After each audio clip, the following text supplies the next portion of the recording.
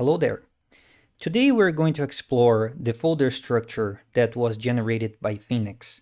But before we start, I forgot to mention another very important plugin that we are going to use on this course, which is Phoenix Framework.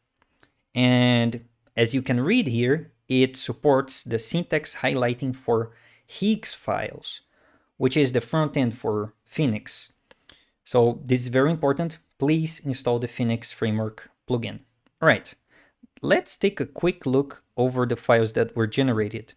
And actually, before we start, I think I'm going to do a git init here because I don't like seeing everything on the same color on VScode. I like having like a darker text for stuff that is not considered by Git. So this is what I'm going to do. And we have a git ignore here, so you can safely say git init and then git add everything, and then I'm going to say git commit let there be light. I need password. All right, did it work? Yes. Okay, so now you have color coded folders. So let's start with the first folder.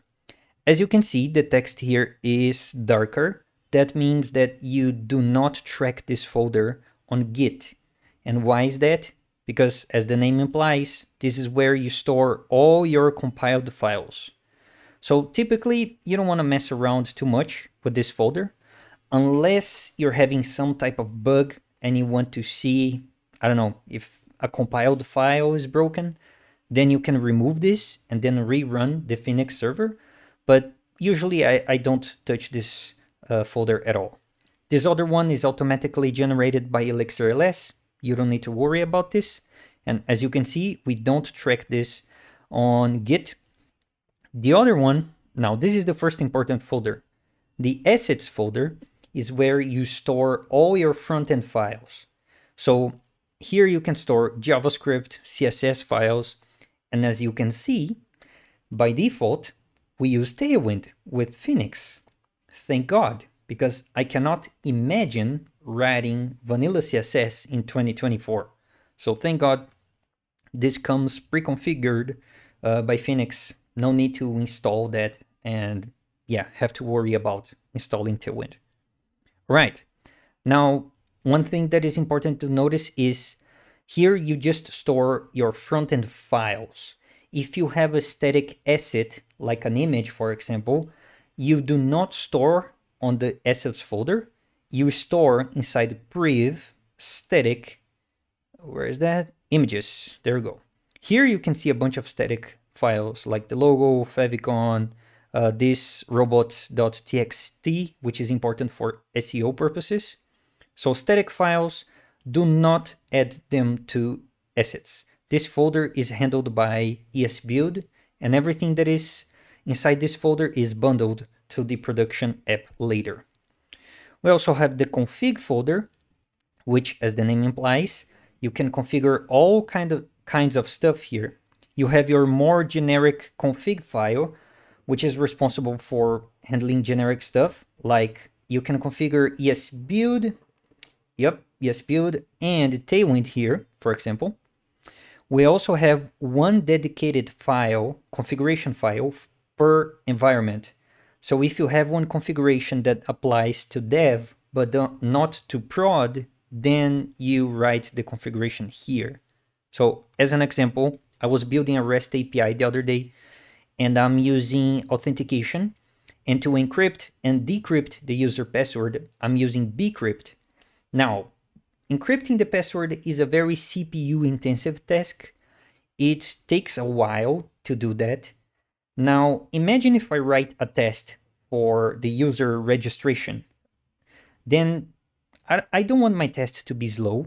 And by default, if I'm not mistaken, bcrypt uses 12 rounds of encryption. And that is slow.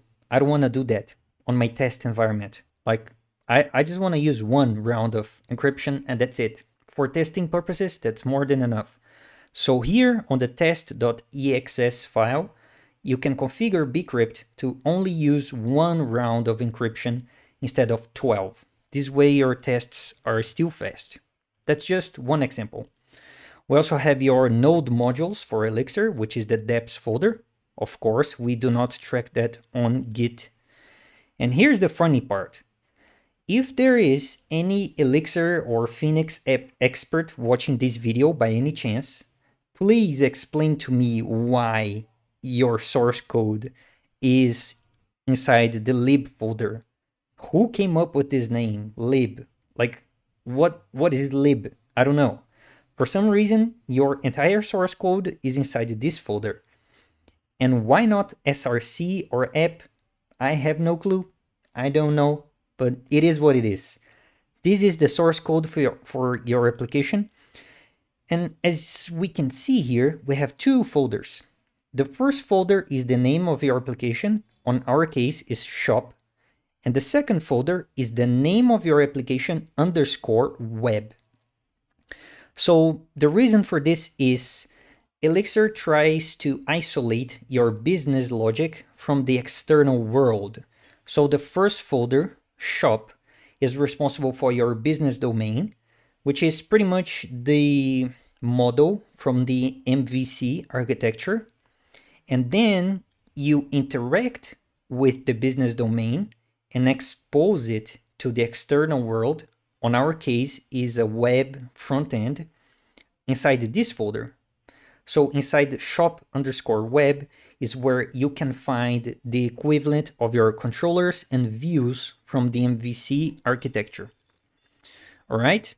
Inside priv, this folder is used to store files that you need in production, but they're not really part of your source code. So for example, we have static assets like images, we have your migrations files, and we also have the files responsible for internationalization. Yes, that's a tough word to say for a non-English native speaker. Okay, so we use a package called getText to do translations on our app, and all the files that are related to translations are inside priv and getText. Okay, finally, we have the test folder, which tries to imitate the structure of the lib folder. So for example, here on the lib, we have shop web and controllers. And on the test folder, we have shop web as well and controllers as well. So here we have a very basic test for the homepage of our application. Okay, what else? Finally, the remaining files at the root are the formatter.exs, responsible for dealing with anything formatter, git ignore, very basic, and we also have your package.json for Elixir, which is mix.exs. Now on this file, you can find a couple of informations about your app, like the app name, the version of Elixir. We also have, let me see what else. We also have the dependencies array, where you can see all the packages that are installed on Phoenix. And finally, we also have a couple of custom scripts. The first one is my favorite, and I wish we had something like this on JavaScript, which is the setup. The setup does everything in order to get your Phoenix server running. It installs the dependency, set up the database, set up the assets, and then build the assets. So you run mix setup after you clone any Phoenix project, and you're good to go. You are good to run mix phx.server and everything will magically work. And if you have any custom script, you can define it here. So for example, we have a custom test script, which is responsible for creating the database, migrating the database, and only then running the tests. Okay, so this is a very important file.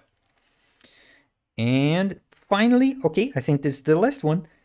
This is your package lock equivalent for Elixir. Please do not change this file manually. This is handled by mix. Stay away from this file, okay? That's all you need to know. Stay away from this. And of course, we have the README. And because we are using SQLite 3, you can see the database here. if you're using Postgres, you're not gonna see it here. All right, so today it was a pretty chill video. Not a lot of new information, but that's it. See you next time. I hope you enjoyed.